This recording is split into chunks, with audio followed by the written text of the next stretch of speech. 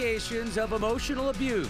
I just broke down, started crying. Your relationship with your team or your mental health. Tonight, current and former NKU women's basketball players speaking only with WLWT why they feel like complaints against their coach are being swept under the rug.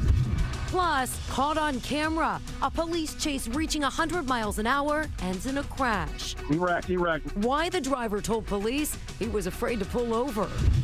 This is WLWT News 5, leading the way. Current and former NKU women's basketball players are alleging emotional abuse at the hands of their coach. And good evening, I'm Mike Dardis. And I'm Cherie Palello. One senior wrote an online editorial detailing what she calls a dark hidden secret within the program. Only WLWT News 5's Molly Lair sat down with her tonight. Molly?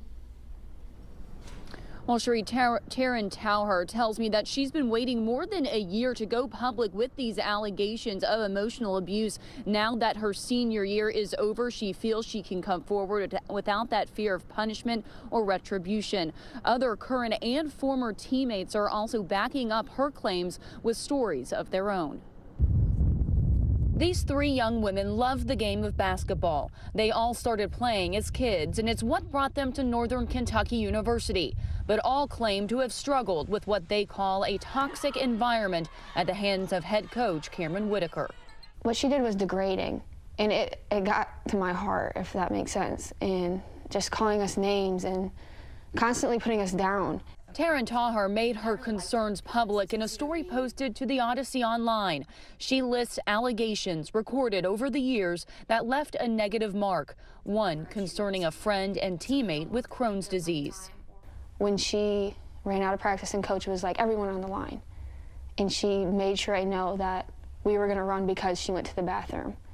And I knew, I was like, something's not right. She has a disease and it's not her fault. Tauher says Whitaker is known for one-on-one meetings in her office where players would sit on what is known as the crying couch. Casey Utrick is no stranger to those meetings. The way she talks to you made me question who I was. The women say it's not about coming down on players.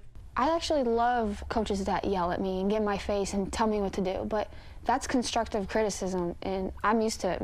All three women say they tried to alert university officials, but never saw a change in Whitaker's behavior.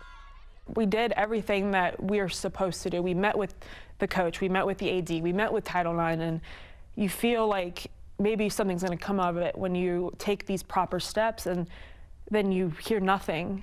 Utrick ultimately left the team. Reese Munger is transferring. Your relationship with your team or your mental health, it was that black and white. The university did release a statement to us today saying the well-being of our student athletes is of the utmost importance, and when concerns are raised about our programs, they are appropriately reviewed, evaluated, and addressed. It goes on to say the university is aware of complaints surrounding the women's basketball program. They have been thoroughly reviewed separately by the Title IX and athletics offices and addressed in accordance with university policy. Now, the players I spoke with did say some of their teammates were too scared to come forward, while others say they have not had any negative experiences with Coach Whitaker. Reporting live at Northern Kentucky University, Molly Lair, WLWT News 5. Molly, thank you. A high-speed chase weaving in and out of traffic from Anderson Township all the way up to Montgomery. Police say the driver reached speeds of more than 100 miles an hour before finally crashing. WLWT News 5's Dan Griffin live for us at the Justice Center in Hamilton County tonight, where the man behind the wheel is now behind bars. Dan? Yeah, well, Cherie, the chase went on for miles. The man driving the car was able to avoid stop sticks the entire time. Then he went too fast for an exit ramp. This is a Montgomery police officer waiting along I-275 for this guy, Darius Miller, to come speeding by early Sunday. Dispatchers and first responders were tracking him as he led them on a high-speed chase. We're coming up to exit 59. So he just moved into the inside or left lane. Police say this chase started in Anderson Township when Miller refused to pull over for a Hamilton County deputy. Deputies say he sped off, eventually onto I-275. Just past the 52 over 2, center lane still. Center lane. They're past the 52 over 2, still center lane. Left lane, left lane. You can see Miller weave in and out of traffic in a Toyota Corolla. Several agencies chased Miller as he punched the gas, avoiding stop sticks every bit of the way. We're traveling approximately 110 miles per hour. Officers say he had the pedal to the floor for about 16 miles. Then this happens. Miller eventually crashes the Corolla on an exit ramp to I-71. Police say Miller told them he was driving the Corolla as a bootleg cab and he was scared to stop because his license is suspended and he has traffic warrants. All right, so there was another man in this bootleg cab, but police say he was not arrested. We're live downtown. Dan Griffin, WLWT News 5. All right, Dan, thank you. Miller was arraigned in court today. The case now heads to a grand jury next week. Two parents convicted of raping their own children will likely never get out of prison. Their victims had these final messages for them in court today. I got two horrible parents. I lost so many good memories about my childhood because of the things you did to me. You think this would have never came out? You thought you would have never been caught? God didn't fail us like you two did.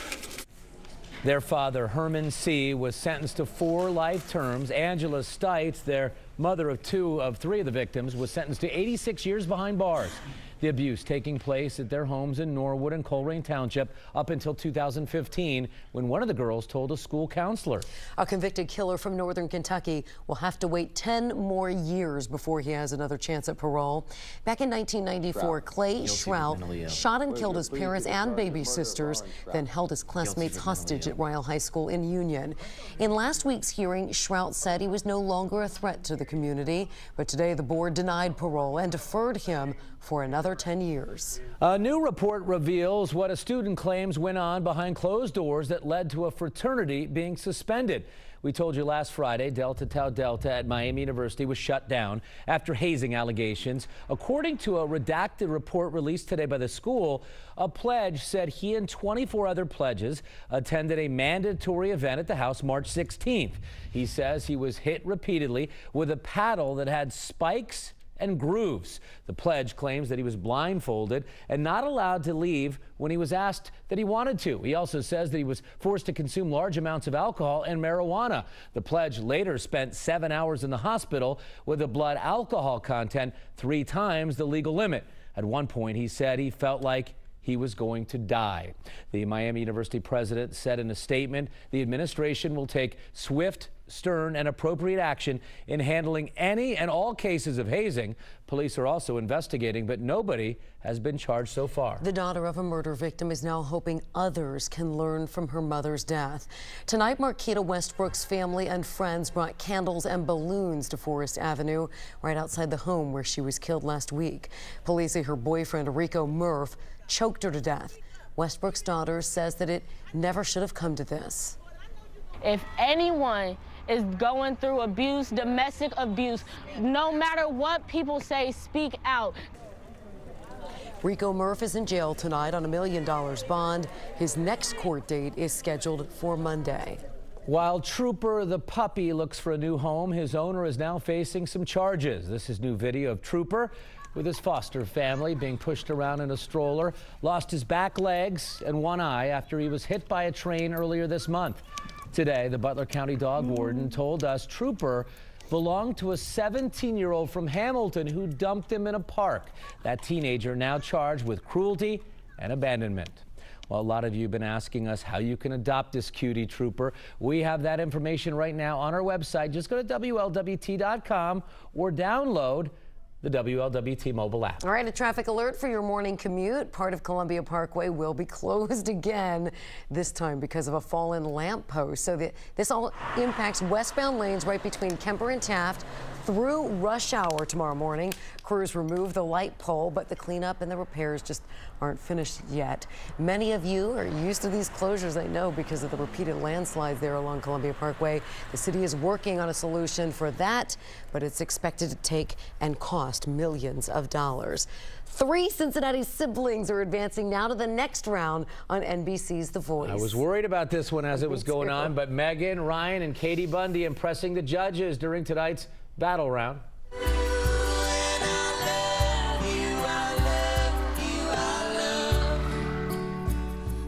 Oh, look at that. The trio went up against Michaela Astle from New York, and it was the Bundys who walked away with a win for Team Kelly.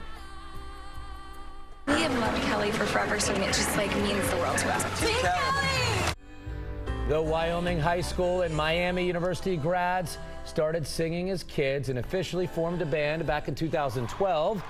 Listen to that applause. The Bundys are hoping The Voice will take their career to the next level, and it usually does when you win a couple of rounds like that on The Voice. I'm telling you, they have the look, they have the sound, the fact that it's a trio and they're siblings. I really think they're going to go far in this competition, but also even beyond. And they're from Cincinnati. Right? So there you go. Let's root for them to keep on going on. You can catch the next episode of The Voice next Monday, 8 o'clock right here on WLWT. All right, big news tonight. President Trump cleared of collusion, but Democrats say not so fast.